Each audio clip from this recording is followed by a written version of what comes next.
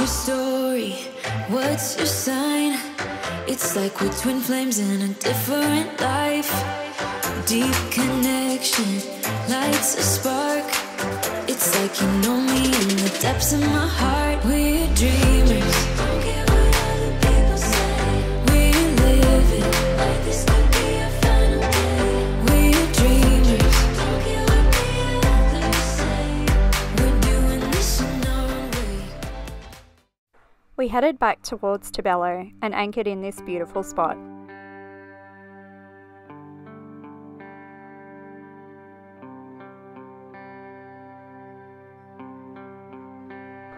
The boys were in search of some waves, and I was in search of some fresh fruit.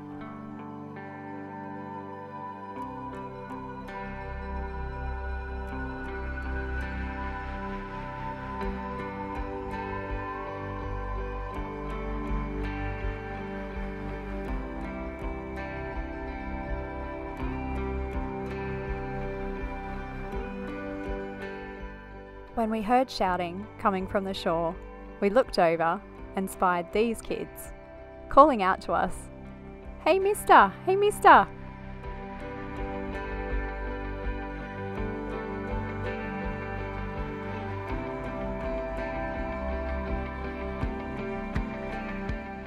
They were flexing and waving enthusiastically, and they came out to our boat and delivered a huge bunch of mangoes, which we were so grateful for. And even a couple of coconuts. When Brennan and Brodie planned to go ashore to thank them, all the crew jumped ship. Oh, what's going on? They're all getting in.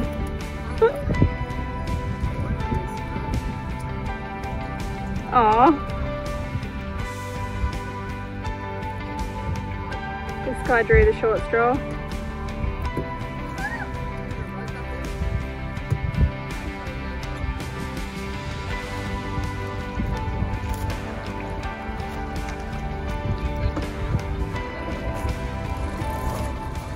The race was on.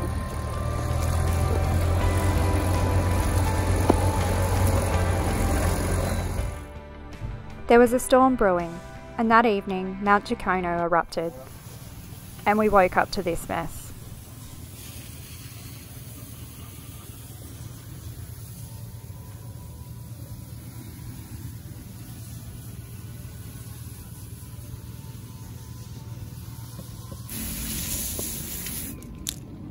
How good is this? This is what happens when you anchor in front of an active volcano. Look at the deck. Look at that. I know. So gross.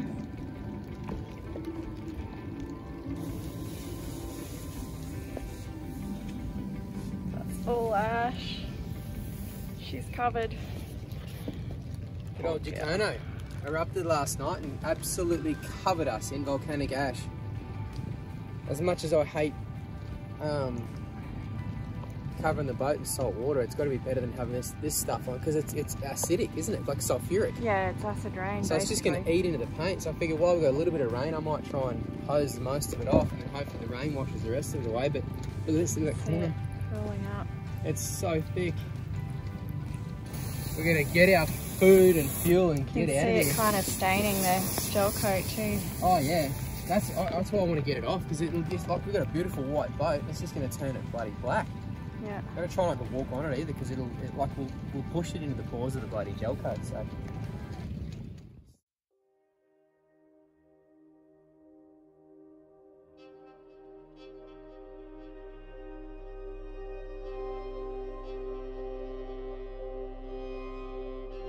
So I heard this bang right, man, outside, and me and my mum ran out to get him because we knew Dad had fallen in the water and he was saying help.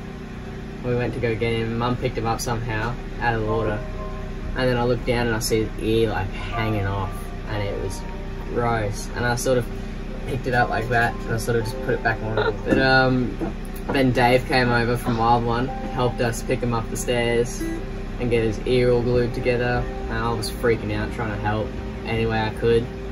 Up in there, I think there's another part that we've missed. All the super glue is good. So we've got to... Oh, sorry. It's alright. You're just going to have to let that coagulate, mate, because see all that open flesh on the back of the ear there? Yeah. You're going to have to just, it's coagulating now, because it's basically raw. I mean, that whole top of the ear was torn off. Yeah. So, and that cartilage, you can just drop it back down, mate, it's about to break. It was pretty rough. Worst part is because we are where we are in Indo now. There's no going to hospital.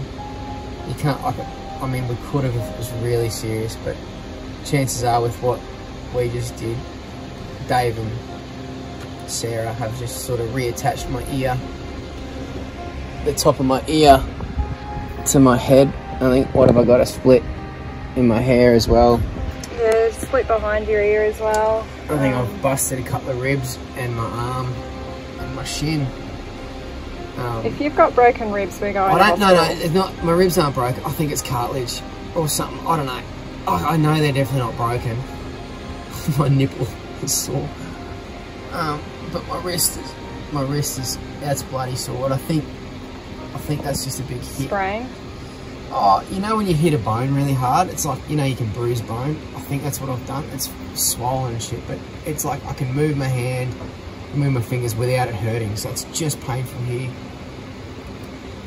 But the cut, my ribs are hurting a bit.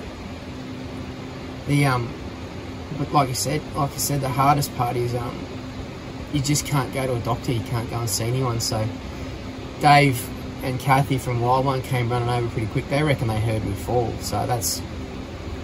I think Tabello heard you fall, mate. You hit the boat that hard. It sounded like a boat hit us. Must have been a big hit because I've been knocked out a few times. I think you fell off the roof. Reckon? You were on the roof last time I was checking on you. Yeah, I don't know. I've had some big head hits before and didn't get knocked out. So that must have been a good hit. Must have been a big fall. Mate, you nearly ripped your ear off. Yeah. I'll put the photos up. They're pretty gross, but yeah, it was right down to cartilage. It was like the whole top of your ear had come off, like it was a whole flap. Yeah. We had to reattach.